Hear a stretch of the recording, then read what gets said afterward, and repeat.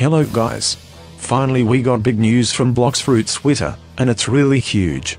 Whole big news is about next big update, and believe me, it's even bigger than update 17.3.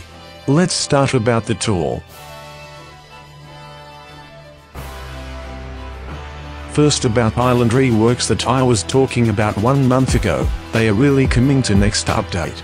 That's what developers said, outdated areas have been rebuilt entirely to match our quality standards. A complete interface rework is being worked on, which should make navigation and gameplay more intuitive than ever before. We got some screenshots of Island reworks too: Loggertown, Dressrosa and Factory, Punk Hazard, Cursed Ship, Ice Castle. I don't know what is the reworked island, and this island looks like they're adding Berati to the first sea. Of course they are just some of all islands, so expect that there will be even more reworks. Fruits and weapons getting some reworks too. They are getting just some visual reworks, or they will receive full reworks. Fruits that 100% are getting some full reworks are Control and Dragon. Some fruits really will get M1. They didn't mention it at all, but I still hope for Dark Awakening and Quake Awakening rework. Some new mechanics are coming to the game.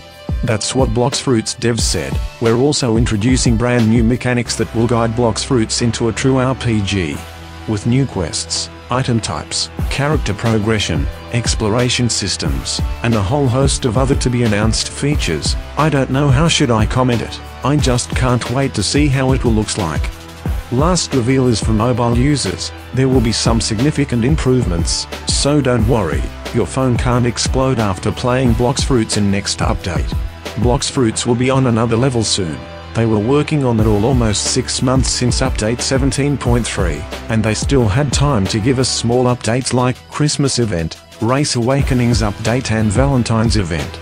I can't wait for that update, to explore whole world again, to have fun with new mechanics, to try new rework things, about absolutely new things like new sword, new gun, new fruit, new awakening.